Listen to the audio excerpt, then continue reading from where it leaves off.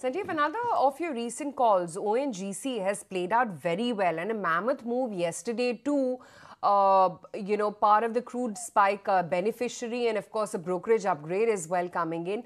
Now what? Do you think meat of the rally has already played out in ONGC, or can someone still look to buy afresh?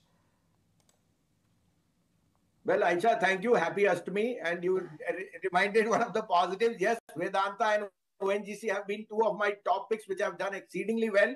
From that 260, 270 Vedanta zoom to 390. I will even see 490 coming. Look at where silver prices are. Look at where zinc is, copper.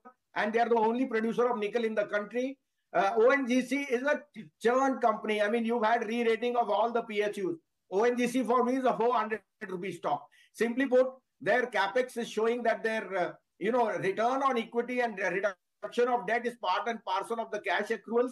Government reforms in oil and sector and gas has been exceedingly positive, and I think earnings are very, very key.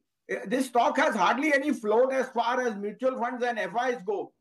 I think there will be a beeline once it crosses 300 or the previous high of 295.